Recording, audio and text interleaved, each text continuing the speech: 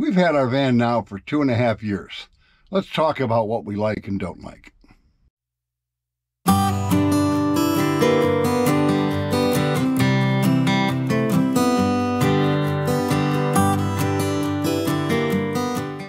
Hello, everybody.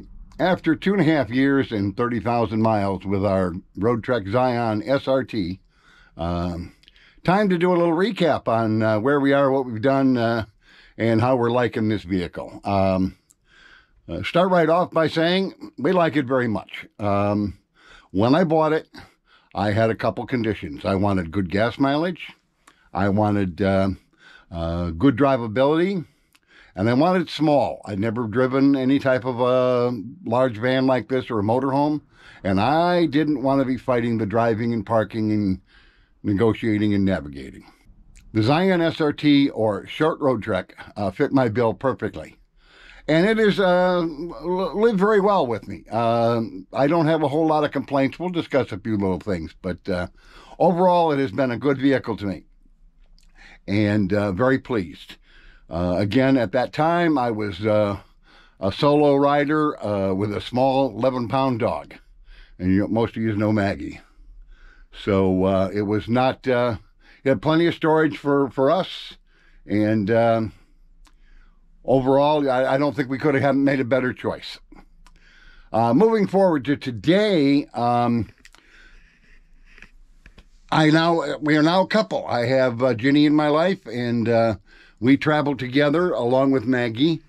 And while it is all functional and still works well, there are a few logistical issues with space and storage, lack thereof. If I had it to do over, I probably would have gotten the regular Zion just because it's a little bit larger, which at that time I did not want. But you get a little more storage out of the thing, cabinet-wise, and I'll call it the basement storage underneath. And in addition, you've got a little more space in the bed and in the kitchen lounge area, if you will. Okay, let's start the actual discussion with a little bit about the build quality. RV industry is not known for excellent build quality. Roadtrek is no different than anybody else. Being this was a 2019, it was right about the receivership, which Roadtrek went through, and as such, I was not expecting perfection, if you will. And most overall was not too bad. There's some seam edges and things like that that are not very clean under the cabinets, where the, I'll call it like a paper meets the edge of the cabinets, was not done very cleanly. Nothing really earth-shattering. Typical of the RV industry, as I say. I didn't, a couple of things they did. There's a problem with the panel on the sliding door, always has been. It's been fixed twice, it's loose again. And I had a problem with the solar controller. One wire was loose, so I had to wiggle it to get the solar to work, and there was no way to get my hand back there, so I actually took it when I was into the dealers one time, Sunshine State RV. I had them check that out, and they got it, took it out, tightened everything up and put it back in, and it's worked fine ever since. The other problem I had was the refrigerator. Not only did it have a bad thermostat, but it was wired backwards. Again, something very common in the Roadtreks of that era. Beyond that, I didn't have any real quality issues that jumped up and bit me. I'll show you the one here. And I've got a still photo of this, but this is the area right here where this is loose, and it's a glue situation. You push it back, it's got some adhesive, it'll stay, but it won't stay for very long. So that's that one item. Moving back here, and taking my seat. Things I disliked. There wasn't a whole lot. I mean, it's a small wet bath. You know what those are. They could have done something up here with storage, and I don't know how well this shows up here, but what I've done is I have added some compression rods up along here to hold some additional things. I put towels and stuff up there. The table leg, I'm sorry, it's just not really functional. And that has somewhat to do with the style of the table leg and the layout of the van. But I'm sitting on the edge of the bed in the full position, not the queen. And table leg's right underneath my butt. So it's totally non-functional here. It does work when you put it in the sofa. The other problem is there's a table leg in the front, but that kind of interferes with the front seat and everything else. If you use the table. So that was not very practical to me. One of the things I did early on, and there is a video on that, I added a Lagoon table leg to the side right here of this cabinetry. There's a still picture of it. And that sufficed very well. Worked real good. I could put it in, bring it out. It also added additional counter space, which brings me to another negative, lacking counter space. So that solved all of those problems at once. Unfortunately, when I went to the queen size bed, when Jenny moved in with me, that table and leg were in the way for sleeping. So we did take it down. Another item of contention was the flip up counter space, which while the counter space was nice in the Roadtrek SRT, it was 2/3 of the way across the sliding door. So you couldn't, especially if you're larger like me, you could not get in and out of the van with that extension out there. This is what it looked like. And this is what I did here. I added a flip-up table. This little counter here is perfect size to hold my coffee pot.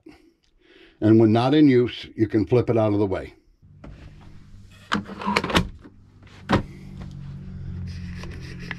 There you go. The other one, I sit up here in the front most of the time. Sitting up in the front, again, without the table leg, I had no place to set things. I was sitting here one day, and lo and behold, I'm looking at that table extension I just showed you, and I thought, why not put one of those up here? So I did. I added another flip-up table right here, which I can use now for coffee, soda, sandwich, whatever. I can eat something up here if I choose. That has worked well for that in replacing the table, and the other one works well for a little extra counter space because my coffee doesn't have to sit on it. One of the other things that I found to be a negative, for me anyway, the curtains that they had for the slider and the back door windows, just very poorly made, very poorly, from a functional standpoint, also very poor. They're in little tracks, and you had to kind of took two hands to slide them up, but they didn't always stay where you put them. And the other part of that was they give you some excellent window covering insulators for the front cab windows, windshield, and the door windows. They work great, but if you've ever seen them, to package them up, they take up the room of a small child in this van, and storage space is limited. So I did away with those early on, and I replaced those with curtains in the front, and I also put curtains in the back and took those off the back window. Both of those had issues early on after I put them up. The curtains in the front, the hangers were 3M'd to hold the rod up, and in the back there were compression rods, and vibration would knock the compression rods down, and the heat of the Georgia summer would drop the other rods because the adhesive would let loose. Another problem down here in Georgia when you're 100 degrees and it's 118 inside the van. A lot of the 3M products don't work. A little workaround for that I found is run the fan in here, the exhaust fan, in the hotter days, and that will exhaust some of that hot air. But what I did in the back, and it won't show up real well, so I'm not even going to try to show you, but I bought some hanging brackets, and I put them underneath the cabinet. There is the brackets there. You can see them, and I screwed them in. Not a problem. These have never come down since. Excellent decision on my part. The other thing I did, we'll wander up front here. These in the front, I also attached. You see if I can get in here to them. Not really. The way I got them set, you can't. But basically, I took super glue and I glued these in here so that they are no longer able to fall down. One other thing that I really didn't care for was the fire extinguisher location was on the floor at the back of the passenger seat. Now that's fine when you're driving, whatnot, but typically whenever I'm stopped, that seat is rotated, becomes a lounge chair.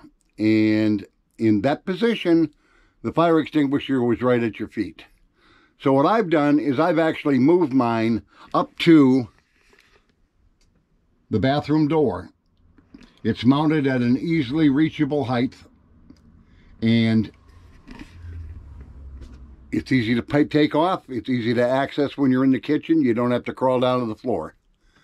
I think that's about it for the little issues. It's not a lot. I mean, this thing has worked very well and served me very well, so I'm very pleased. And as you saw by the curtains and the flip-up tables, you can definitely customize it to suit your needs. What do we like about this van?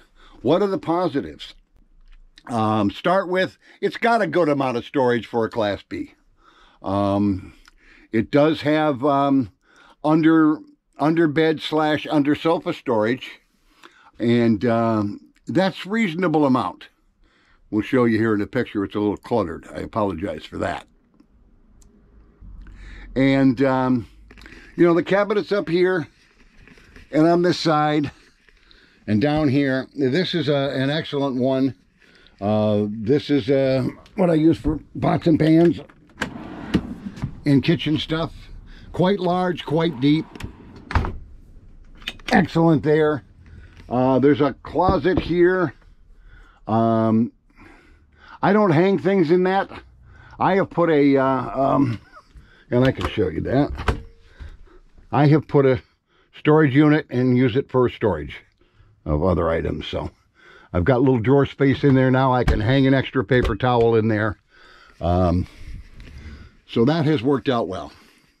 Other things we like about the van, I like the small size. You can park it just about anywhere. Truth be told, the Zion is only a little over a foot. It will park in just about anywhere. This one will too. But turning radius is excellent. Drivability is superb. Gas mileage, typically I get 17 plus. I have gotten as much as 18. Under bed storage, let me flip around here and we can take a look at that. Under bed storage here is quite good. This is all storage under here when we put this as a queen size bed.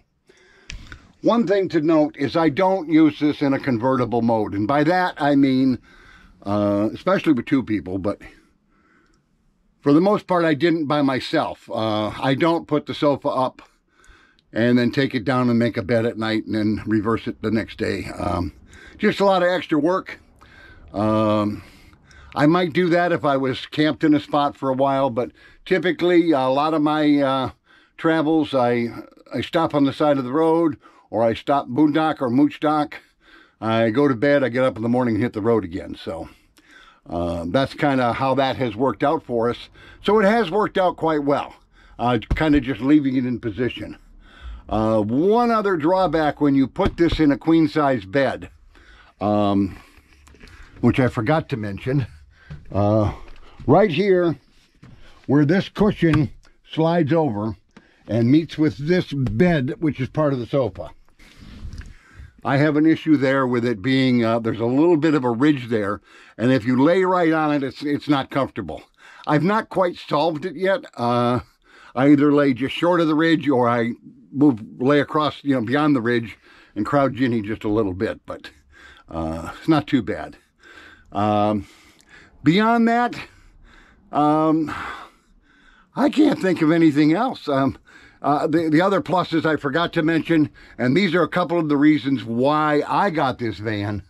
Number one, let's look in here. This is a good sized refrigerator, and it's got a decent sized freezer. Does not look like much up here, but it holds a hellacious amount of stuff, and very functional. And I like the fact that it is elevated, so you walk in and you can reach in. You're not getting on your hands and knees. The other thing is the pull-out pantry. Kind of empty now, but this can hold an awful lot of stuff. So it's a great storage. These two items here probably were two of the selling items for me. I like those.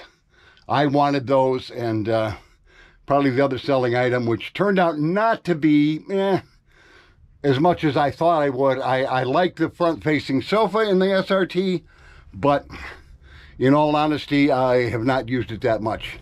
I could have gone with benches just as easy and probably had a little more storage. So, would we do it over again? Absolutely. Would I get a Roadtrek? Absolutely. I love the Zion line. I love how they're laid out. I love how they travel. I've had very little issues. As I say, I had a couple electrical issues in the fridge and solar controller, but beyond that, and then this one issue here, which I'm still fighting with the sliding door, but that's minor inconvenience. We can work around that. We love our Zion SRT. Been 2.5 years, 30,000 miles, and next year we'll be off to Florida for 10 days, hopefully off to Texas, then off to Michigan for the summer.